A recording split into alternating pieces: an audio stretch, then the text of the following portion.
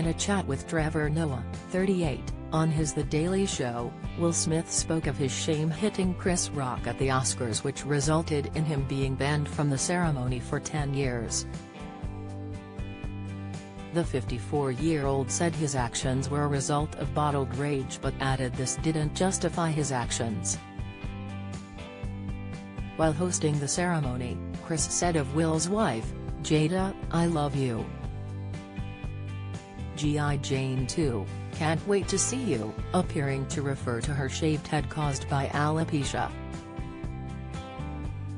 His words prompted Will to get off his seat and slap him round the face. Once he returned to his seat, he also yelled at the host, "Keep my wife's name out of your mouth." On Monday's episode of The Daily Show, host Noah brought up that Will had been quiet in the public eye since the incident.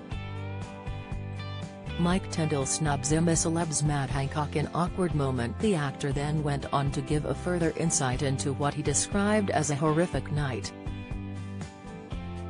Will insisted he felt shame after his 9-year-old nephew asked him about the incident. He explained, "He had stayed up late to see his uncle Will, and we are sitting in my kitchen and he is on my lap and he is holding the Oscar and he is just like, 'Why did you hit that man, Uncle Will? It was a mess, you know.'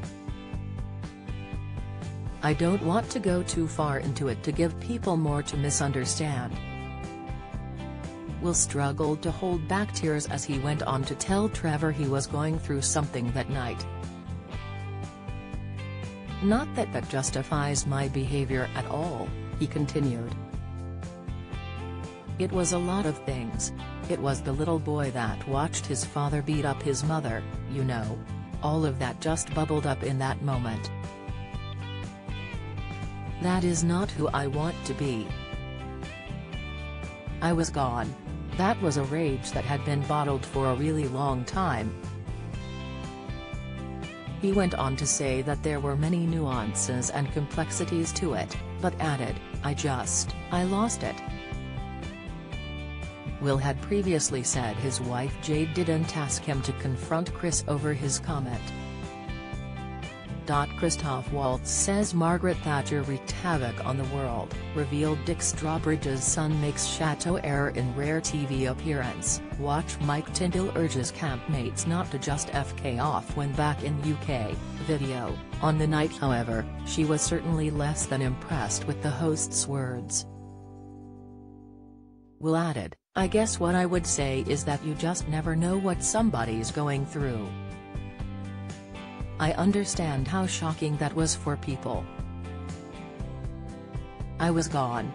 That was a rage that had been bottled for a really long time. That was a horrific night, as you can imagine," he continued. The actor admitted the aftermath of the slap was killing him, particularly as he tries to move on and promote his new movie Emancipation. Will issued an apology to Chris shortly after the incident earlier this year. Speaking at a comedy show at PNC Bank Arts Center in Holmdel, N.J., Chris said of the punch, "Anyone who says words hurt has never been punched in the face. I'm not a victim. Yeah, that S hurt mother FR, but I shook that S off and went to work the next day.